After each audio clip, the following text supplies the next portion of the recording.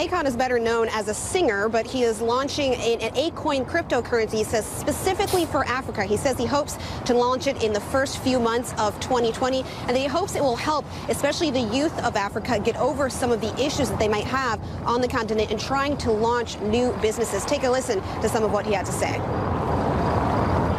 Well, the platform is built to be a worldwide platform, but I'm targeting Africa specifically because that's where the need is necessary the most. But then, of course, as you go, the neighboring countries and worldwide, most likely in the future, they will adapt to it, if not currently. You've had some success in more traditional development issues like bringing electricity to people. Why go the cryptocurrency route for your next project? One of our biggest issues and biggest problems has always been corruption. You know, the corruption is the reason why the country has never been grown and been built to become a superpower. So we want to be able to kill that corruption just through the blockchain itself. And I think starting with currency is the biggest thing. If you follow the money, you always will follow the truth. And at the bottom line, you know, follow the money, fix the situations, follow new solutions, and then from there, the future can be built in Africa.